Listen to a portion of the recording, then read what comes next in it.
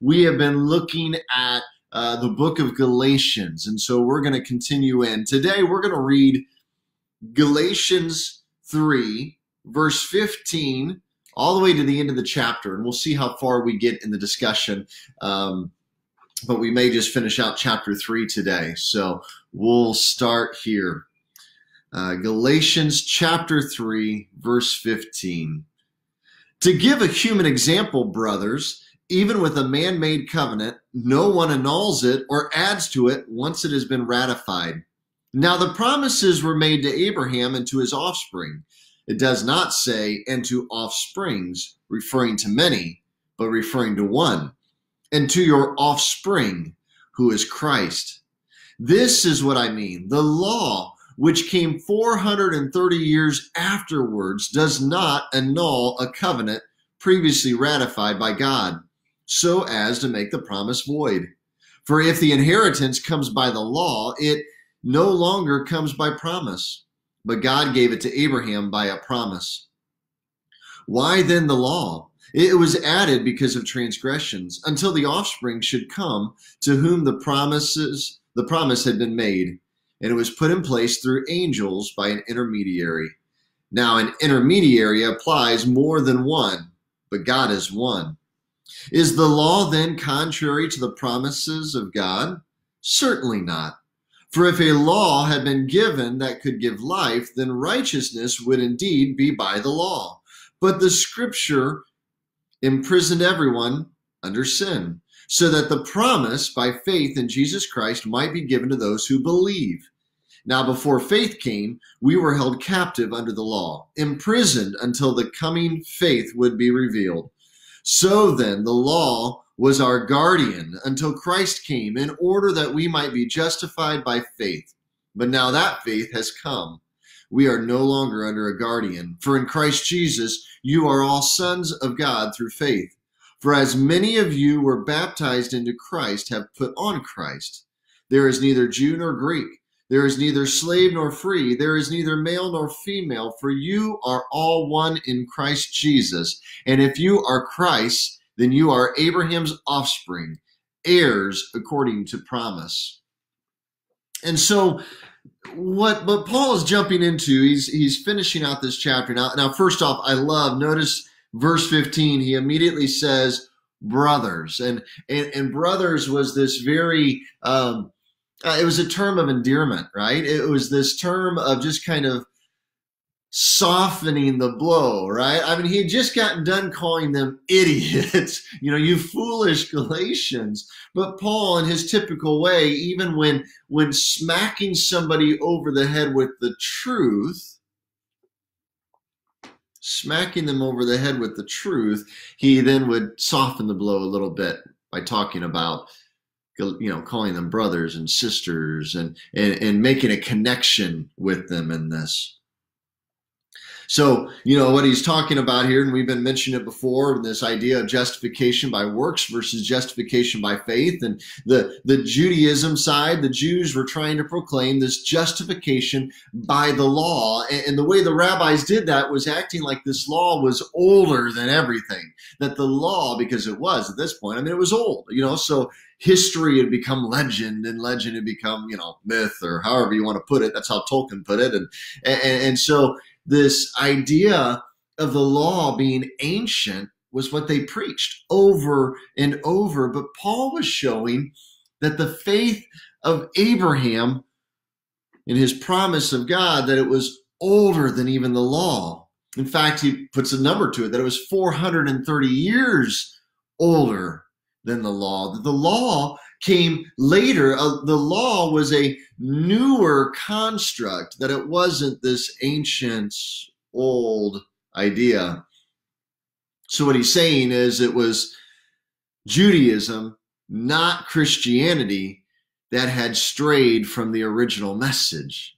Wow, that's a pretty big statement, isn't it? Hey, good morning, Michaela. Morning, Mom and Dad.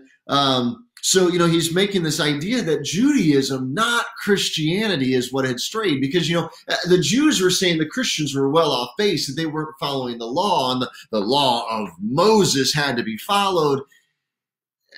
and he's going, no, no, no, no. The law is not as ancient as this gospel of Abraham, the covenant of Abraham, the covenant of grace.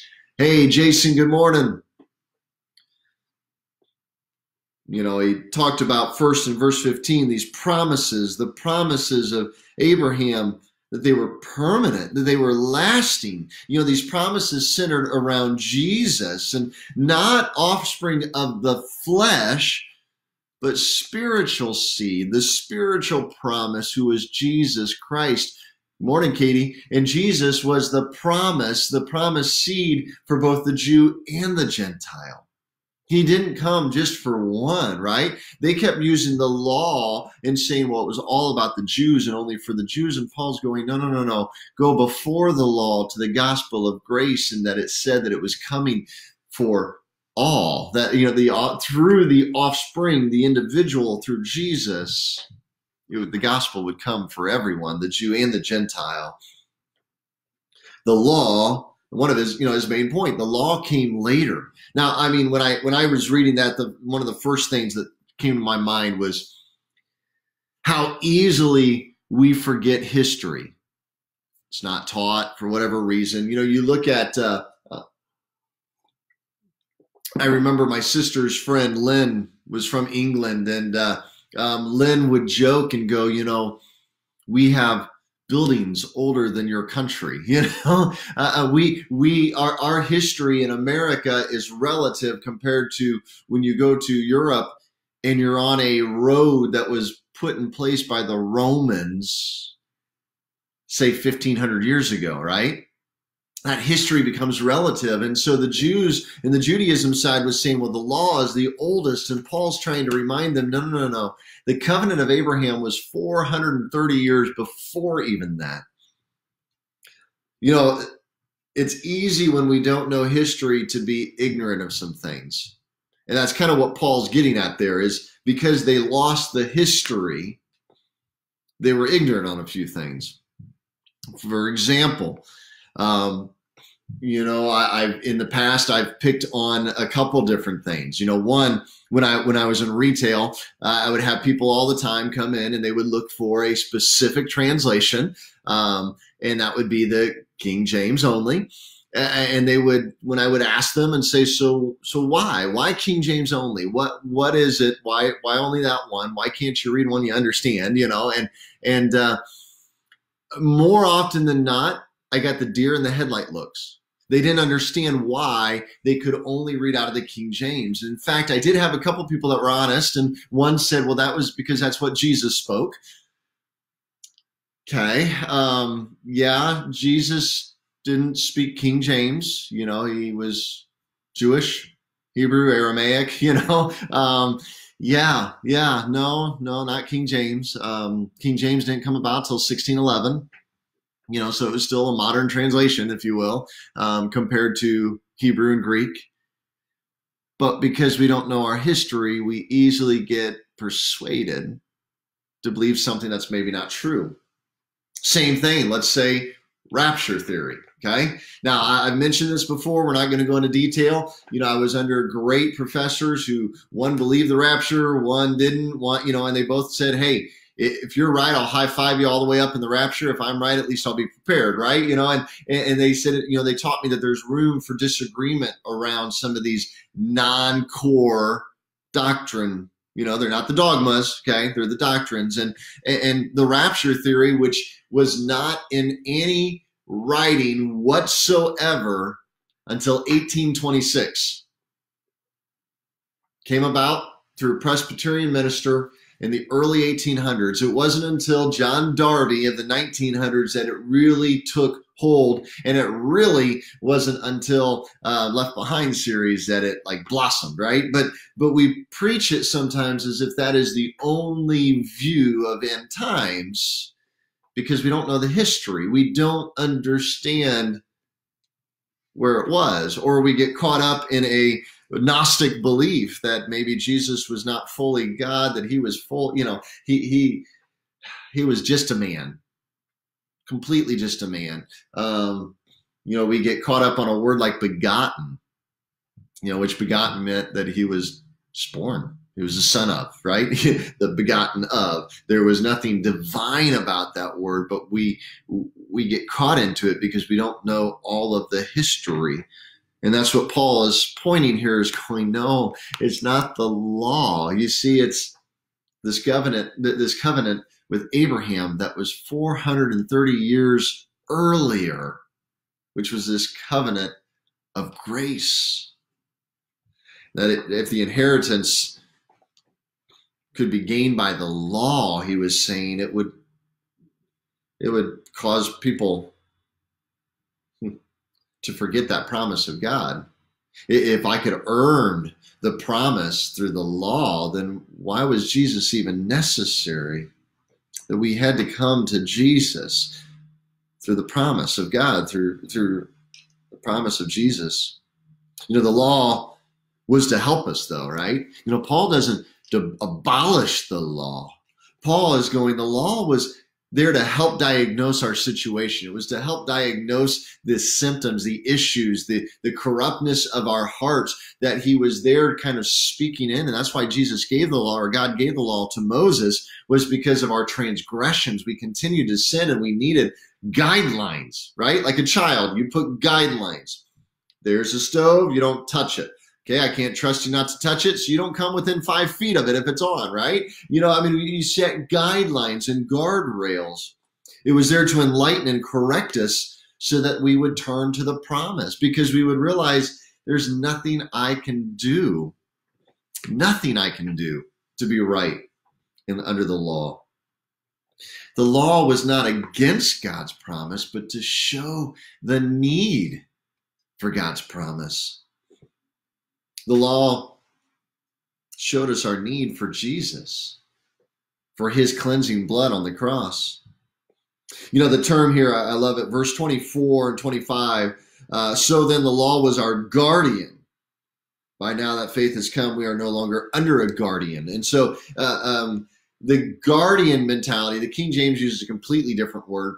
It doesn't really mean a guardian. What the term meant in Greek was like a guardian. It was a schoolmaster. It was somebody to direct you and guide you and smack your knuckles when you were off base. And so that's what the law was meant to do. But now that we are now that faith has come, we are no longer under a guardian. We don't need that guardian per se. Now, does that mean the law is completely abolished? Paul will talk about that more in a bit, but it's the Holy Spirit creating a law unto us, right? It's the Holy Spirit that kind of becomes that guardian in our hearts versus the law needing to be the guardian for us, right? Abraham's covenant, he was showing his independent to and superior to the Mosaic covenant, that the Abraham covenant of grace came first and it could not be changed by the Mosaic covenant. It didn't become law because Abraham's covenant was now thrown out. I mean, Abraham didn't agree to that, right? God nowhere says this, okay, my covenant with Abraham is now finished and I'm going to make a new covenant through Moses and it's all going to be law because you guys are idiots and you need the law. No, he was trying to give them the law to help draw them in, help them to understand their need for him, their need for a savior, right? Hey, good morning, Penny. So Abraham's covenant was designed to benefit the whole of human race, Jew and Gentile alike. The Mosaic covenant was confined to a sinful nation. The Mosaic covenant was written to an Israelite nation. It was written to help guide and direct and show them the errors of their way. It was limited in application to them. And in his perfect provision, and it was valuable, and God sent through a perfect provision through Jesus Christ. Good morning, Robert. So verse 18, here's another one. So when you look at verse 18, he uses this term of inheritance for the very first time. Paul had not used that word of inheritance. And now in Galatians, he's starting to talk about an inheritance, that blessing that comes from God for those of us when we believe. For if the inheritance comes by the law, it no longer comes by the promise. But God gave it to Abraham by a promise. He's saying it's all through that promise, the promise of the seed, of the offspring, the individual of Jesus Christ, the Messiah, the one who died on the cross, so that we have a law unto ourselves in our heart through the Holy Spirit, not through the old Mosaic law that just shows us and reveals to us how broken we are and we can never be right before God without Jesus Christ, right? Here's the way to put it. The law always demands do this, do this, do this or else, right? Stay under 55 or you might get a speeding ticket.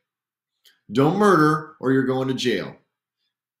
Don't steal or there's always a demand.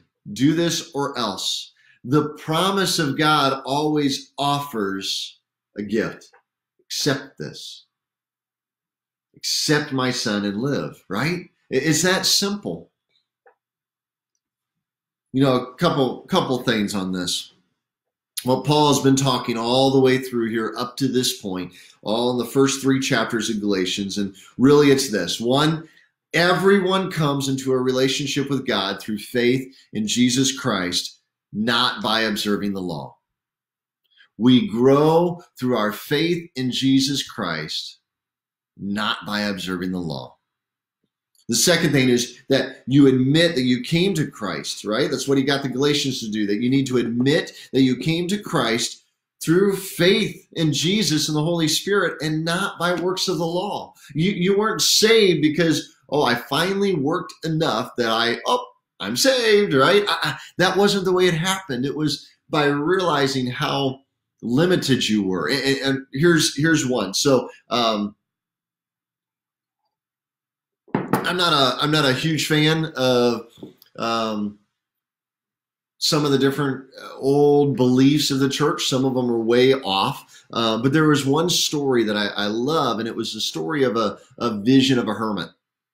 And it was called, it was basically, he had a vision of a ladder, kind of like Jacob's ladder, right? He had this vision of the ladder, and he's standing at the bottom of it, and the ladder's going from earth to heaven. And he hears God say, "Come to me," but you can't use the ladder. And so he then in his vision has this lifetime of trying to figure out, how do I get to heaven if I can't climb the ladder? There's no other way. I can't jump that high. I can't fly. I can't, there's nothing. There's no way to get to heaven. And finally, towards the end of his life, he's in the vision, he sits down at the bottom of a tree and just goes, "I can't do it. I can't do it." And that's when God's hand reaches down from heaven and says, "That's exactly right," picks him up and brings him up to heaven. It's this picture of there is nothing by works that we can do that will ever earn our salvation. We're broken human beings who need a perfect God. That's it. That's what the Abraham covenant, the promise, shows us.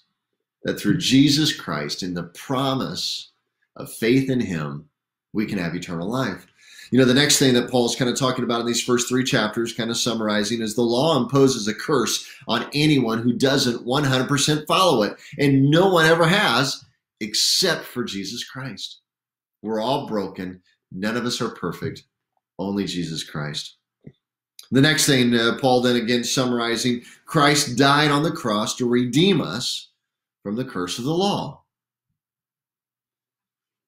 And Paul still, as we're summarizing these first few chapters, the law was given centuries after Abraham.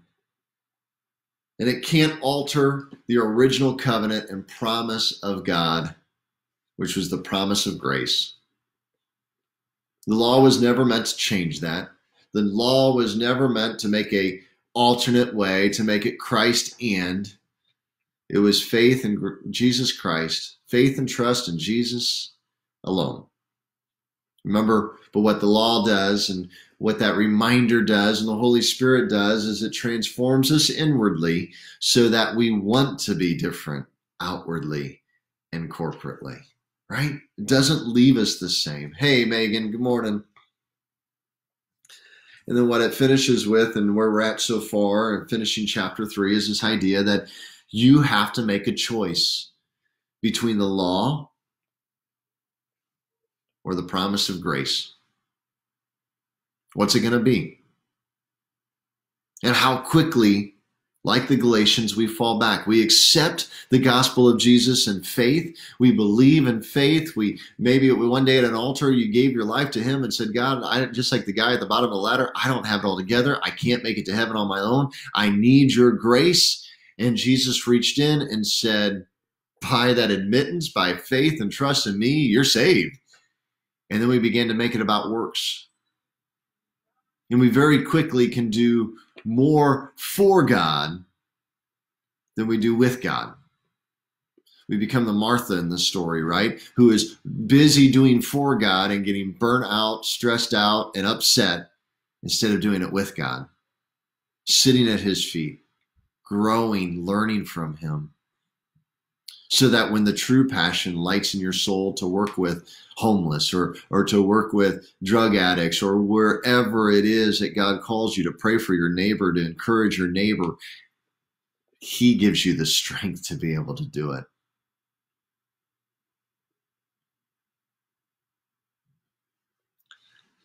Hey, Grandpa Mike, how are you doing?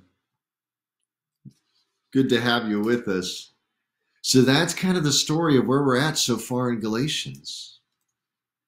It's justification by faith, not by works. And Paul is saying the law came secondary. Abraham's covenant of grace was first. The law was second. And remember, Jesus didn't come to abolish the law. He came to fulfill it. He came to fulfill it, right?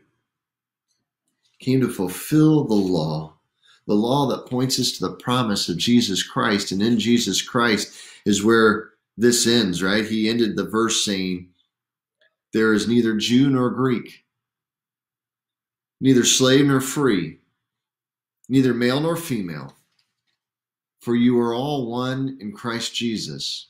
And if you are Christ, then you are Abraham's offspring, heirs according to promise. You know, if it wasn't for that, I don't know all of you real well, but I don't know that any of you are Jewish.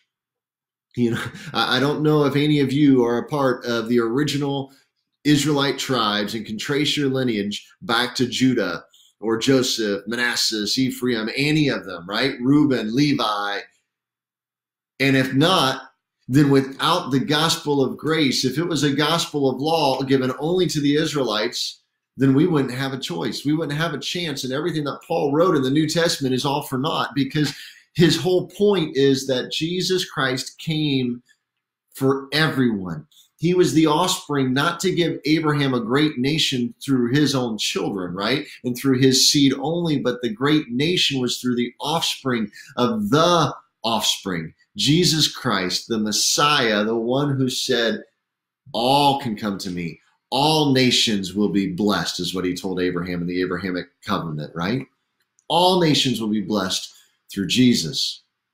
And I'm grateful as a Gentile that all nations can be blessed, that the Holy Spirit can come upon all nations and not just Jews, not just a chosen seed in the past is what the law pointed to, right?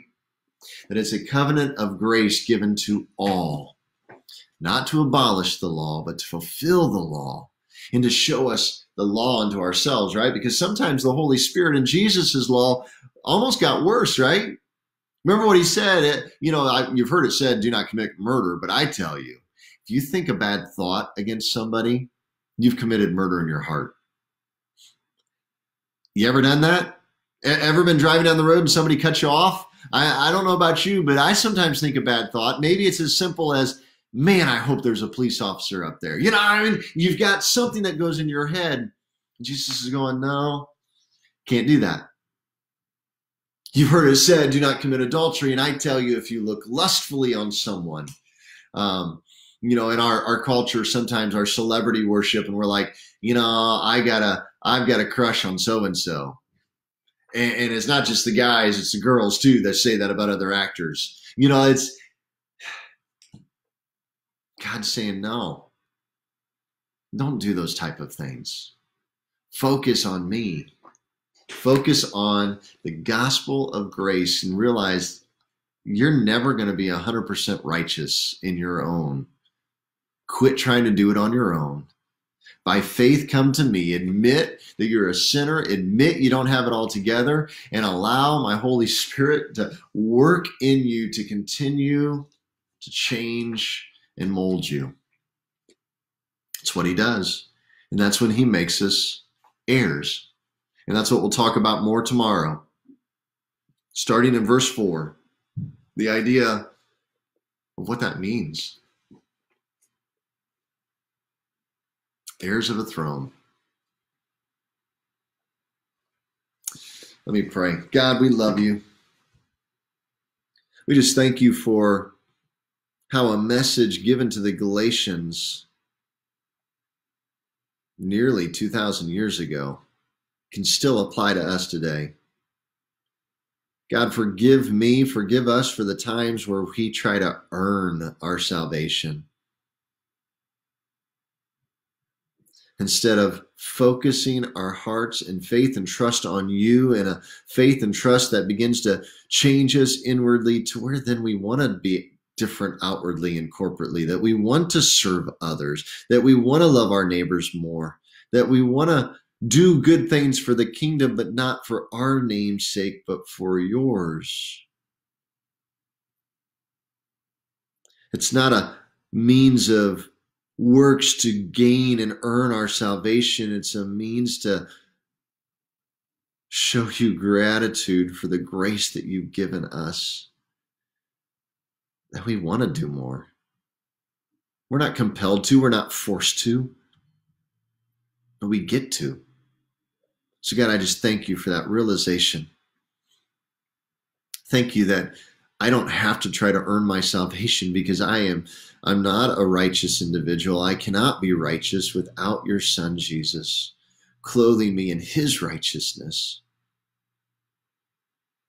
So God, live in and through each and every one of us. Make us more like your Son, more loving and more lovable, so that the world will see you through us, for your glory, for your kingdom's sake. In Jesus' name we pray. Amen. Amen. Thank you, everybody. Have a wonderful day, and hopefully we'll see you tomorrow again at 9:30.